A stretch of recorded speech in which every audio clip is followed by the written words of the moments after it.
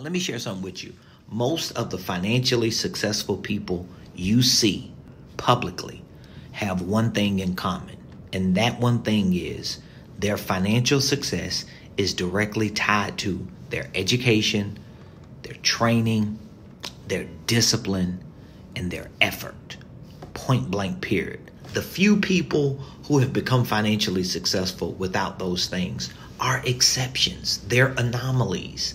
They come once every lifetime or so.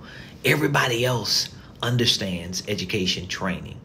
They understand discipline and effort is what makes their financial success what it is. So the only thing that's separating you from where you are right now financially and where you want to be financially, I guarantee it is your education, your training. It is your discipline and the effort that you're willing to put in once you've gotten that education and training.